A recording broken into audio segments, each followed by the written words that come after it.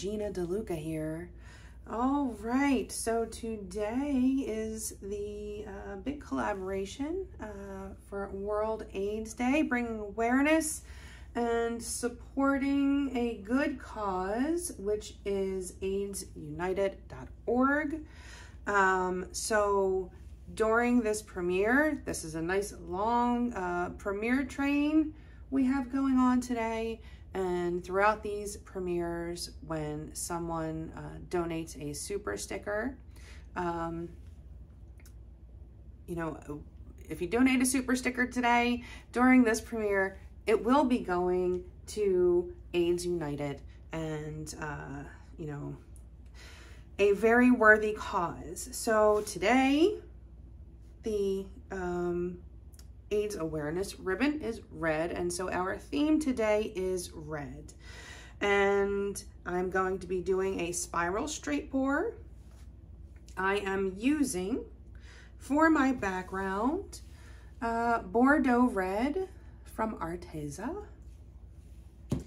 And I have Decoart Americana Decor Metallics in Sapphire and in Sterling Silver. If you have tried to use red and white together and you get pink, or you use red, white, and blue together and get purple, this is a good way. If you use silver in place of the white, it will not appear quite as pink when it blends.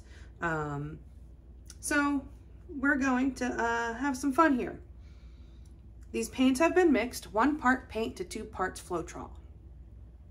That mixture is then thinned with my concoction of 90% water and 10% Floetrol until I get the consistency that I'm looking for, which is, it's about a 2 on my consistency scale. It does make a mound, but it's disappearing pretty quickly. It's making a nice, thin, even stream off of my stick. Kind of looks like a pencil lead. If you have lumps appearing, if it gets thinner and thicker, then you need to do some more mixing. But that is the consistency that we're looking for. Okay, the first thing I'm going to do is put some paint in my cup. I want to make sure that there is enough of my background color to react with my cell makers. So the red is going to be my base coat. It's also the background color. The base coat is what goes on the canvas. The background color is what goes first into the cup for a straight pour. You will notice that I have already covered my edges, and that is because the way that I mix a straight pour, it's pretty thin, and you might not get the best coverage on the sides, but that's how the magic happens on top. If you keep trying straight pours and you keep not having luck, go thinner. Go thinner and see what happens. You might think that you're going thin enough, but you might not be. So I cover the sides to make sure that I have full coverage on the sides. Now to put some paint in a cup. I'm going to start with the blue. Always check your consistency before putting it in the cup. The sauce may thicken upon standing. Okay, I'm going to pour it from up high. I want this to sink into that red.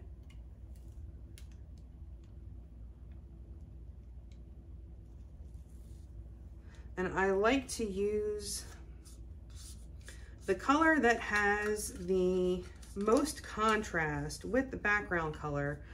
I like to put that color in last because some of that ends up at the very bottom of the cup, and then that becomes the center of your painting. So I like for the center to have the most contrast, and that's kind of what gives these paintings that glow.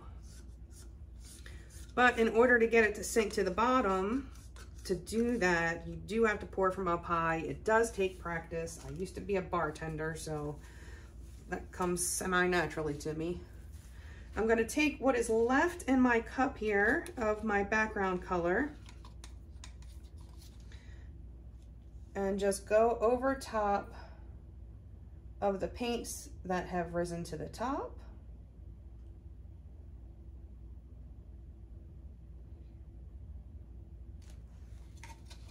It is a good sign when they sink and then they start coming up to the top. That's how you know these paints are going to sell. They're going to react with each other. I'm going to quickly pop the bubbles in the base coat so they don't pop up through my pour later.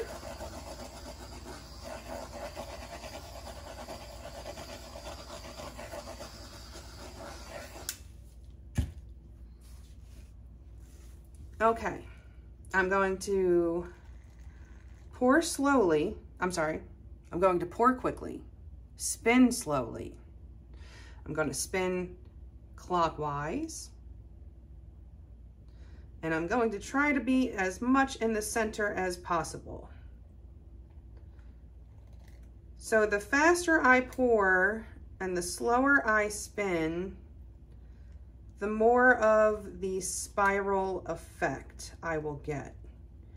If I spin too quickly or pour too slowly, it will just look like a ring pour. And that's not what I want. The closer I get to the end of my cup, the closer I get to my canvas. And once that silver comes out, here it comes.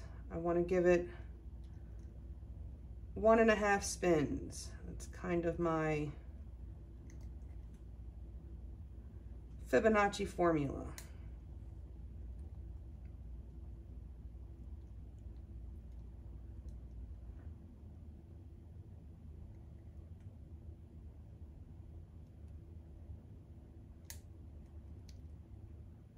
The center is the focal point.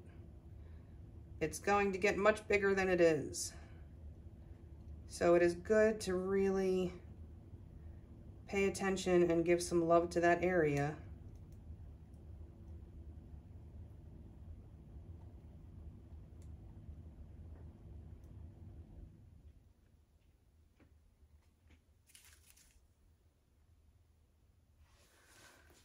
Whew, okay. Perfect, perfect, perfect, perfect center. Love that. Okay, 10 on that dismount, baby. Pop in the bubbles.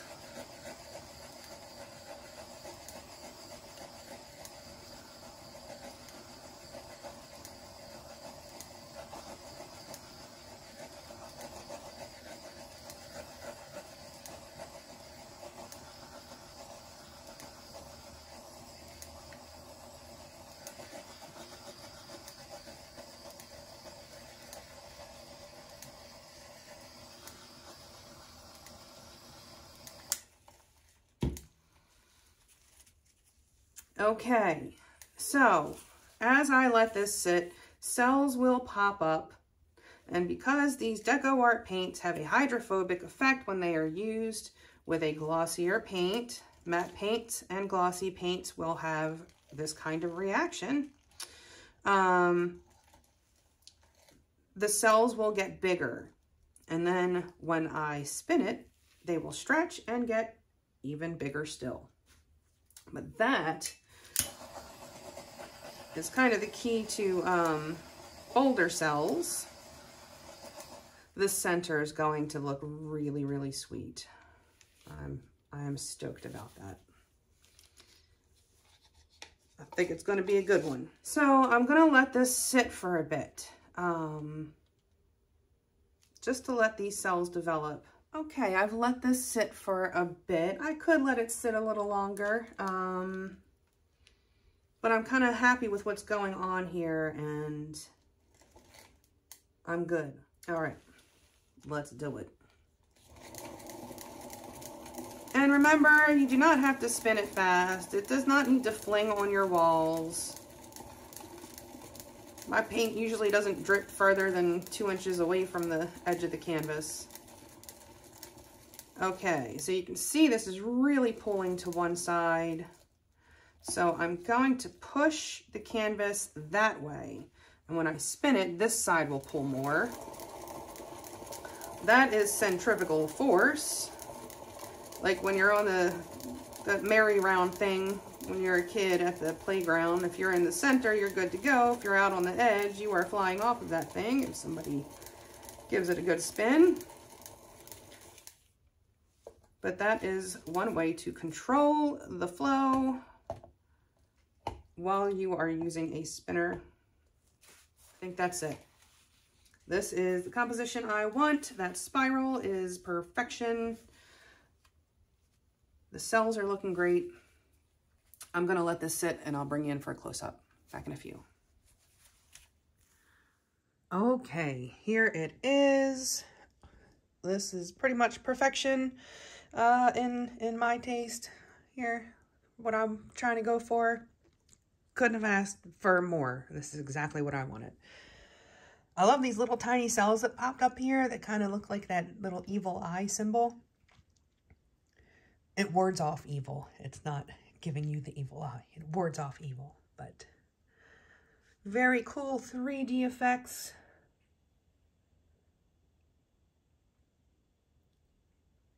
And you can see it doesn't really create a lot of pink. That's not pink there. That's actually the silver sitting on top of the red. So the red is kind of shining through. I love how these cells kind of taper off into that spiral. That came out really cool. I mean, how are you mad at that? Can't be mad at that.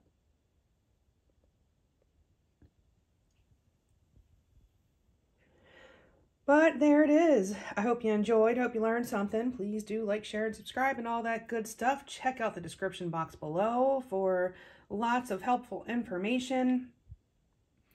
And yeah, that's going to be it for me for today.